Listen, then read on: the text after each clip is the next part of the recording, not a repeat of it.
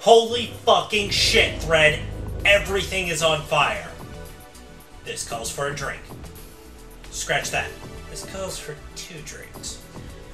Alright, first drink we're going to do is to celebrate their last appearance in this game. We're going to make a Hellfire. What you're going to need: Mountain Dew, Code Red, and really any kind of cherry-infused vodka will do the trick. Sky, Smirnoff. I'm sure lots of people put them out. Anyhow, put 2 shots of Sky in here and empty the can of Mountain Dew.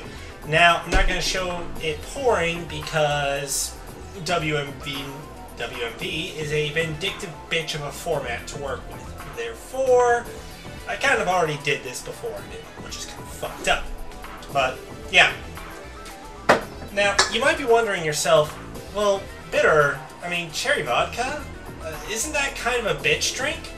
And then you're going to realize, wait, we're doing it for the Hellfires. And then you're going to retract your question. Not bad. Next, we're going to, in recognition of the Prometheus driver, make a drink for that.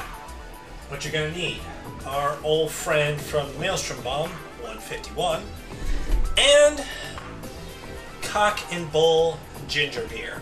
I'm actually not entirely sure Cock and Bull ginger beer is just a Washington thing, but any sort of spicy ginger beer will do the trick.